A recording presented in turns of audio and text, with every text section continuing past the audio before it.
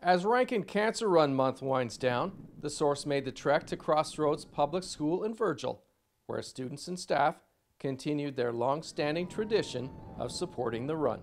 So we're having the Rankin Cancer Run for our school, and we got to run 10 laps today and raise a bunch of money for cancer research. How exactly did the students go about raising the money? So you can ask your neighbors or your parents, and then we bring it into the school. When you went out to get some donations, what was the response? Everybody was very generous and really wanted to contribute, yeah. In fact, our school has been involved in how many years of the Rankin Run completely? 15 years.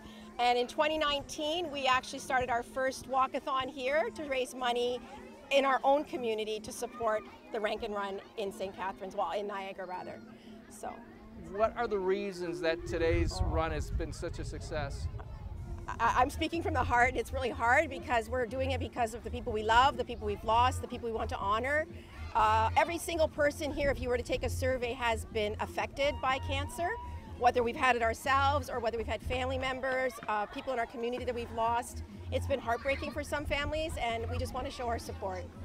Max, grade 8 here at Crossroads. Tell me about your involvement. Well, I've been helping out a lot with the barbecue and setting up for the relay race for the kids. It's just a great overall experience to be helping out. It makes you feel good inside, you know. Is there a long tradition of Crossroads supporting the Rankin Run? Actually, yes, there is. We've been doing this for quite a while now, and I feel like every time it just gets better and better and better. The run meant that Olivia Rapone's 2-year wait to see the t-shirt she designed was finally over. Well, it was hard.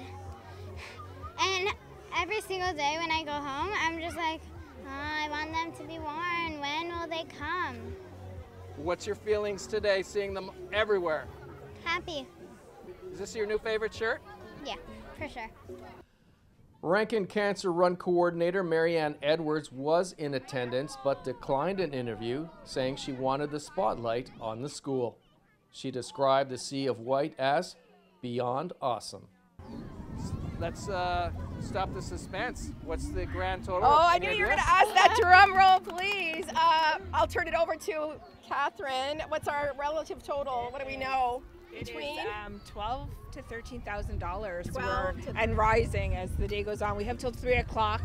That's what we put out to the community to get funds to come into our school. So we're going to hand it all over to Marianne at the end of the day. Like, what is the feeling of these kids, the sense of accomplishment? Oh, huge. Yeah, you know what, since COVID, it's been really nice to get together as a family group.